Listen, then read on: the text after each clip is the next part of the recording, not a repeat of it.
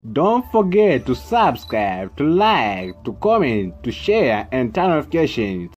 Mediterranean Games will continue today, whereby we are in a semi-final stage, whereby Italy under 18 will be as a pledge to play against Morocco under 18.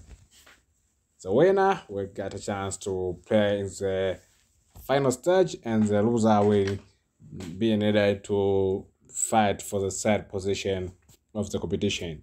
Okay, let's start with head-to-head matches, whereby there's only information for one head-to-head matches, and in that game, the game ended with draw of 2-2.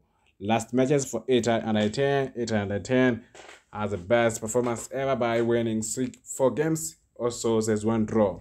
Last matches for Morocco under 18. In the last 5 games, Morocco under 18 has been able to win in 2 games, lose in 2 games, and there's one draw. We can group where it is as a good performance, a good team from Africa, which is trying very hard to make sure that they show or they make Africa proud by doing good in those games, because it is doing hard.